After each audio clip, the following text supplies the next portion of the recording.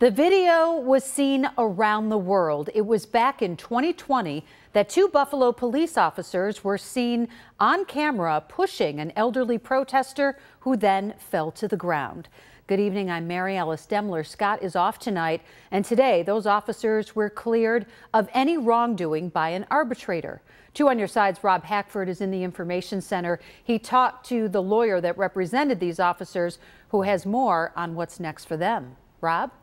Mary Alice, that video of Buffalo police officers Robert McCabe and Aaron Torgalski at the foot of City Hall is taken almost 2 years ago. Since then, both officers have been cleared of criminal charges, and today's arbitration ruling clears them of any department-related violations that could have got them fired. Arbitration is part of the police union's collective bargaining agreement with the city of Buffalo and operates similar to a court proceeding. Both McCabe and Torgalski testified to an arbitrator that they were not trying to hurt Gugino back in 2020, but trying to move him out of their, quote, personal space.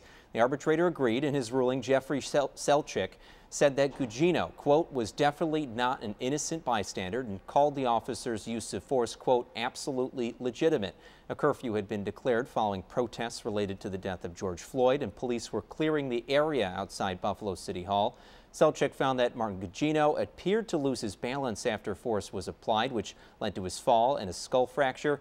Here's what the lawyer for the union says is next.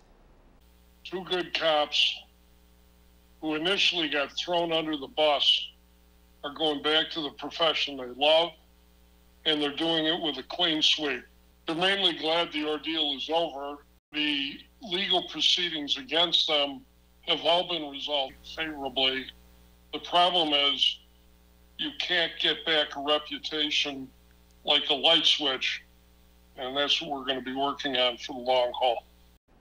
The officers have been suspended since the incident with pay for most of that time. A spokesperson for the city of Buffalo told me both Officer Torgalski and McCabe are expected to return to duty next week.